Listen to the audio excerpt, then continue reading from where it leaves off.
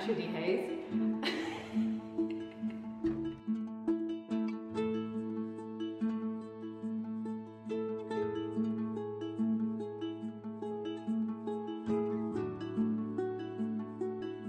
Naturally I'd be an introvert, so all my life I've been kind of quiet and I'd happily sit in the background, and I suppose fell into hairdressing and loved it in the industry for 20 years, and probably would have carried on until I was knocked off, I'd say.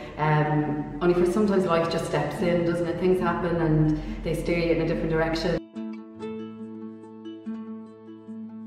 A real crossroads, I think, in my life where I split up with somebody, sold the house, sold my car, sold everything, and ended up with nothing. And I decided that I didn't want to go back to the salon, and the world was changing, and I thought this is a good time to do something new.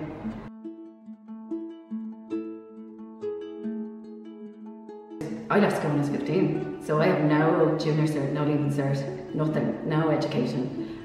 So I went back to college, but had no money.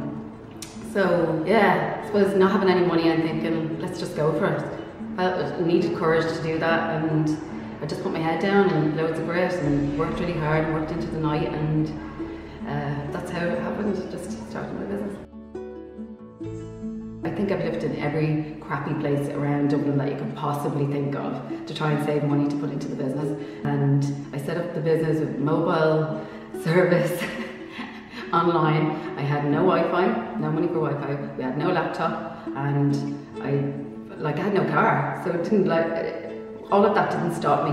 I thought I could still make this work. I had the courage to do it. I was like, I'm ready. I used to hang off the balcony stealing the Wi-Fi from the community centre across the road, did everything on my phone. Yeah, it was a funny moment. But you can make it work through anything. You don't need anything to make it work. The biggest thing, always ask for help. There's always people to help you out, and I think women feel like they need to, just know things, and so it's okay to ask for help. There's loads of people to help you out there, and don't be afraid. Just take the jump. Well, the worst that can happen is it doesn't work out and you can go back to another job. Just do it.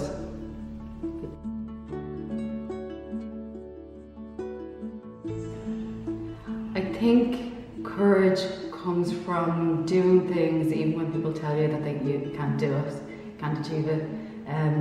Not listening, not living your life on other people's opinions.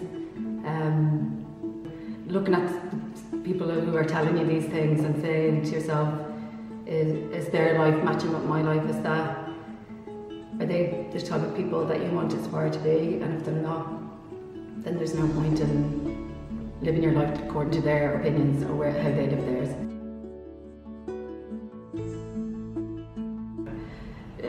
I didn't realise that the world was so big and the world could be your oyster. You could have had anything, especially when you're younger. I think we're a product of our surroundings sometimes. I'd probably tell myself to hang out with people that were better than me, and I do honestly believe that saying that you're like the 5 people you hang out with or surround yourself by, and I probably would have surrounded myself with better people. More inspiring people, people that were encouraging and would push you, and yeah, people that have your back, and make you reach for the stars. Raven App is an online mobile beauty service. It's an app and website, and allows you to book beauty appointments to come to you wherever you are all over Ireland.